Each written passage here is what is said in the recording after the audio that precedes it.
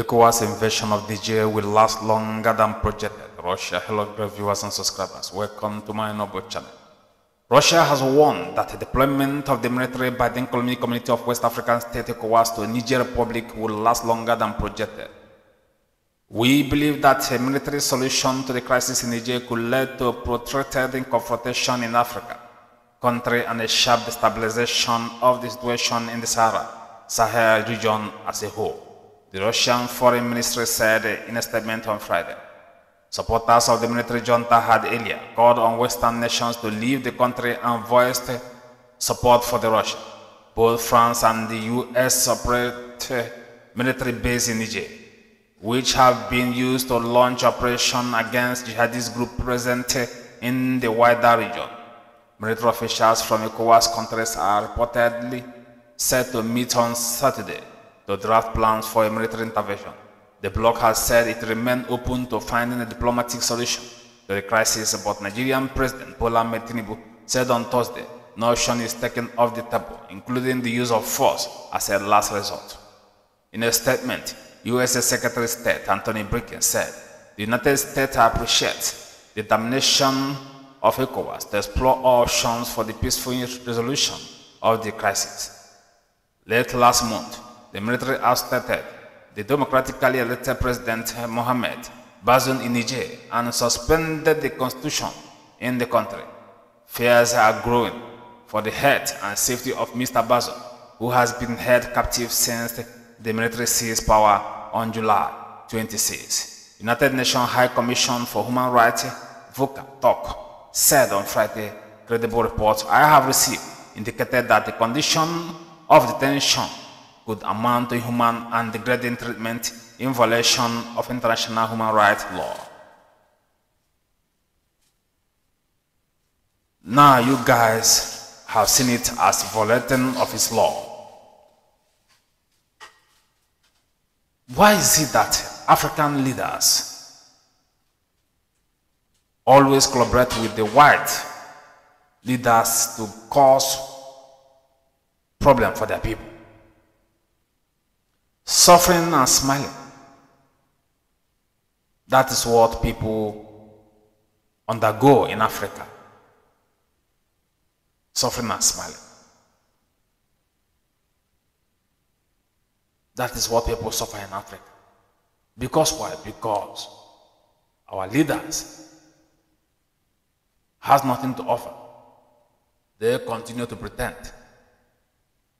They continue to use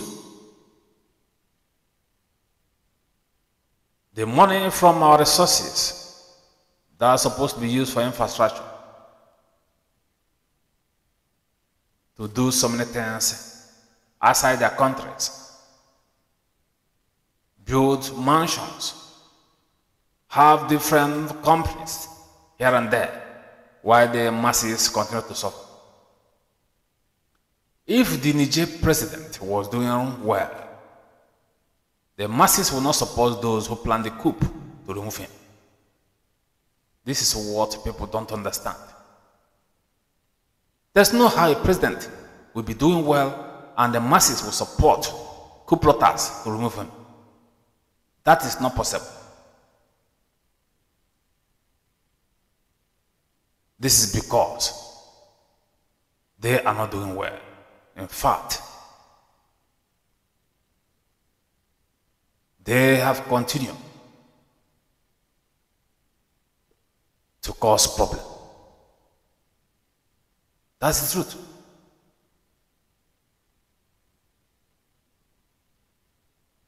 Sometimes I don't understand why the leaders who call themselves leaders continue to use the head of innocent masses of their country.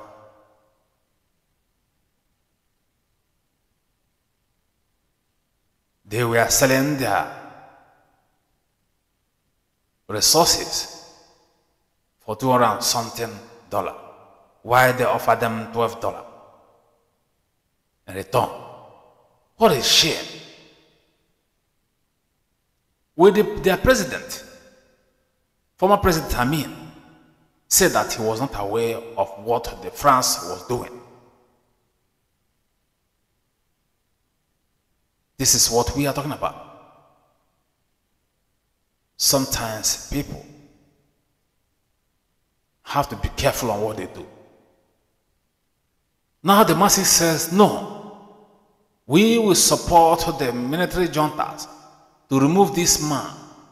He has caused us so much problem.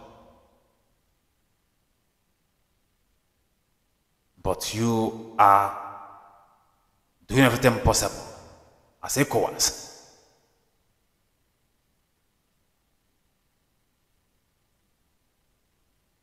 to arrest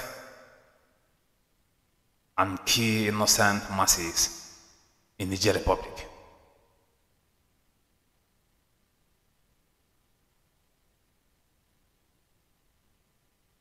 What a shame.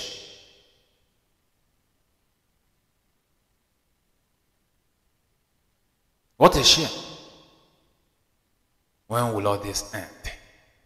I've said this several times that the day Biafrans will be free from the hands of Nigerians, believing that the slavery will stop in Africa. Biafra is the last man hope. Biafra is the masses hope. Biafra is the people's hope.